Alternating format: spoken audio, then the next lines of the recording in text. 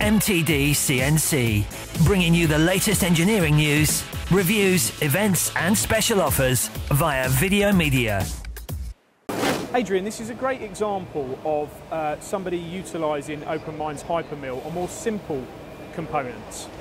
Absolutely. I mean, HyperMILL, I guess, probably is known for 5-axis, especially in the UK. But it's very important to know that we also do start from 2D, 3-axis, and a lot of our customers started in the 3-axis marketplace and then bought a 5-axis machine till later on. And then when they've had the HyperMILL with 2 or 3-axis, they can upgrade it to the 5-axis module. Absolutely. It's a very simple process.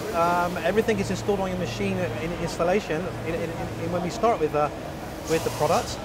It's just a question of when you're ready for 5-axis, just speak to us and we can turn functions on to enable you to do that. But the benefits of using HyperMILL on 3-axis machining, is it quicker to program offline than online?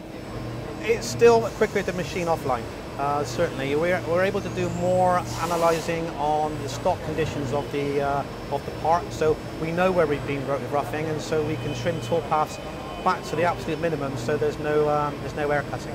So it's about optimization as well then, it's about making sure that you get the best, or you machine the components in the quickest cycle times and less tool wear. Absolutely. I mean, if your part or your tooling is cutting air, it's not going to make you money.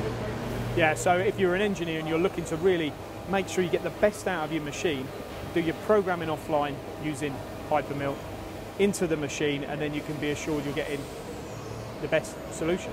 Yeah, we believe so. Certainly to prove it offline brings immense benefits when you come to actually running it on a machine tool.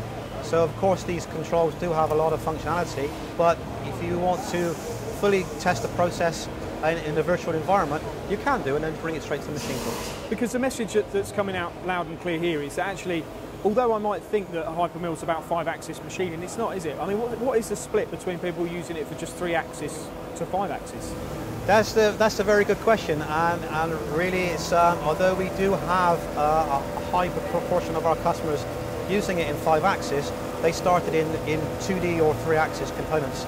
So even when you go to a lot of shops, there's a mixture of 3-axis machines, old machines, and of course modern, brand new 5-axis machines also. And if again an engineer might think, well, I don't need that, it's going to cost me X amount, why do I need to spend that? There's lots of hidden benefits potentially that they could get even if they're doing the simplest parts. Absolutely. I mean, if anybody has a nice scrap bench or something in their shop, I certainly believe that their scrap will be greatly reduced using HyperMILL. Brilliant. Adrian, thanks for your time. No problem, thank you.